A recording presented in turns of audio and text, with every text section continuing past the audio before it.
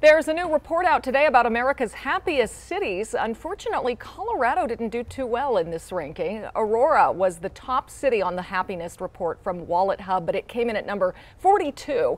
Denver ranked 57th and Colorado Springs ranked 64th. Aurora did well in emotional and physical well-being, community and environment, and Denver ranked high on income growth.